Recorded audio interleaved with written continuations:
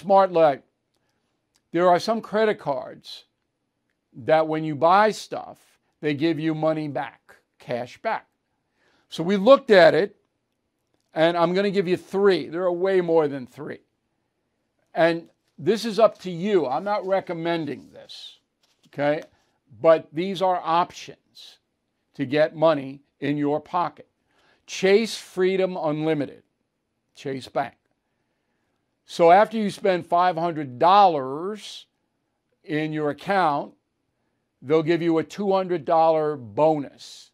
This is after the first 3 months. So you got to, spend some money. Plus, you get 5% cash back on a bunch of stuff. Travel, groceries, 3% on restaurants, including takeout, blah, blah, blah, blah, blah, blah, blah. Chase Freedom Unlimited. If you don't pay your bill, okay, they can charge you 28% VIG interest.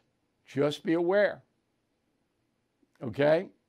So you got to pay. Capital One, Saver One Rewards. Same thing. Got to spend $500, you get $200 cash bonus. That's not bad within the first 3 months.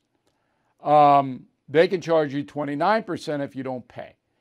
And they have 3% cash back on dining, entertainment, streaming, grocery stores, on and on and on and on.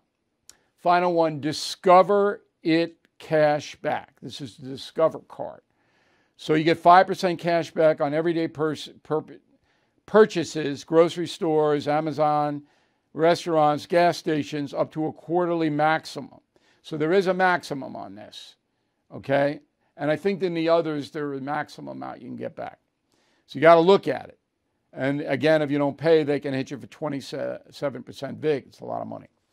But if you are smart managing these credit cards, you can get some money.